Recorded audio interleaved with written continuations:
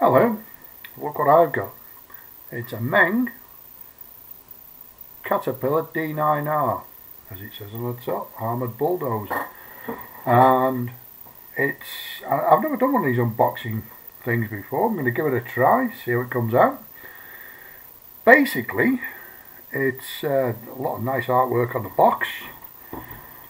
Tells you,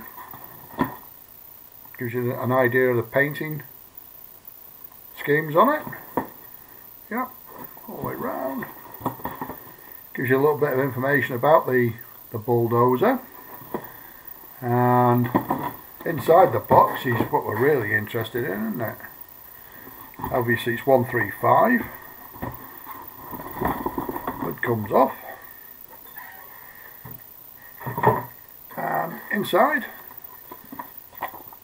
the instructions. That fit on there? Yeah, of course it will. I got the instructions. Inside the instructions, it gives you quite a bit of information about the machine itself. And apparently they were built by Caterpillar for the Israeli army. In 2000 and something, I can't remember exactly when, the American military, so the US military, bought several of them to go to Iraq.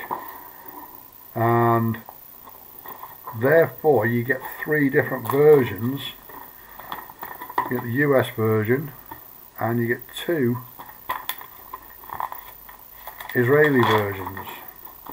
That's for the paint job and for the build. See what I mean? When you first start, look at the instructions. Shows you on the top there. Three builds, A, B and C, up here at the top. Okay. There doesn't seem to be a lot of difference at the moment, but there might be. B and C seem to have a machine gun mounted on the roof, and there's an obvious colour difference with the US one. The instructions seem very comprehensive. Look at it, easy enough to follow. Gives you ideas of the paint scheme as it goes along.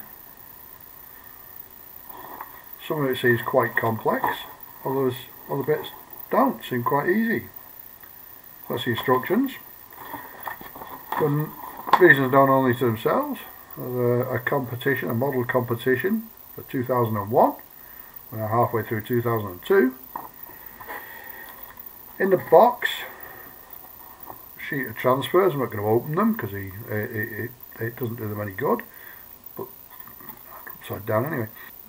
By the looks of the instructions, very few get used on. I'm going to build the US version because it's going to go on to a Hemmett tractor and trailer. So it only makes sense to do it as a US version. Little bit of photo etch, and according to the instructions, at least 2 or 3 of these bits aren't used. So they'll go into the stash as spares. Quite a lot of glass parts. It's a bluish colour.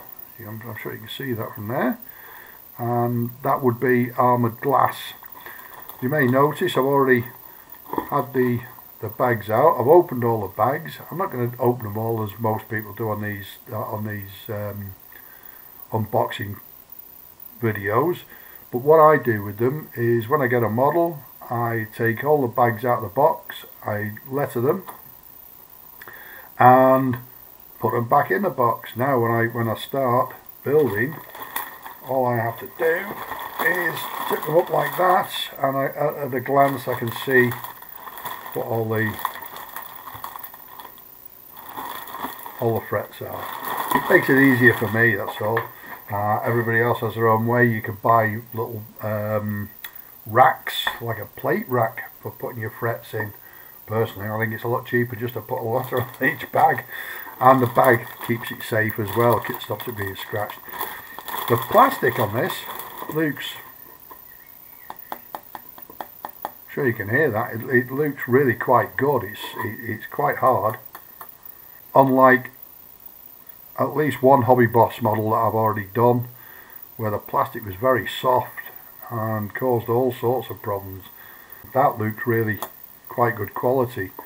There seem to be some moulding marks on the inside left over from the moulding. Not much trouble to get rid of it, that's not a problem. But I'm quite happy with that. It looks very detailed as well. I don't know if you can see that. Yeah, of course you can. It looks really quite detailed. Apparently there are 370 yellow plastic frets. Again, it's really quite good stuff, that. Yeah, all nice and hard plastic, much easier to work with than the soft plastic. 370 parts in yellow plastic, and then I haven't counted them, by the way. I'm only going off what I've read. There are 270 individual pieces to build up the tracks in this black plastic, and that seems quite a lot, really. Looks easy enough. 2 side pieces, one for each side, and the track in the middle. Put that back in there. As I say, lots and lots of bits in there, lots of plastic.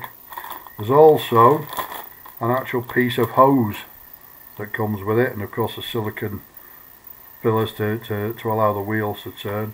But that hose is a good idea, and it saves me buying some new. That would go for the shovel, and of course the ripper at the back. Most of the hull's all in one piece. That's the hull of the thing. It's all in, well, I say one piece. It's one large piece with 2 large mouldings, and there'll be a front piece and a rear piece, I would imagine.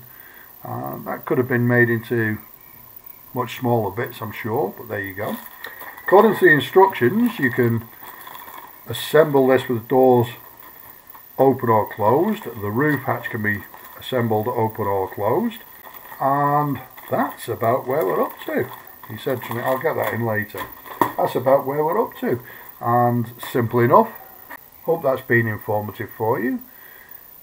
If you've enjoyed the video or it's been helpful, I'd be very grateful if you would like and subscribe.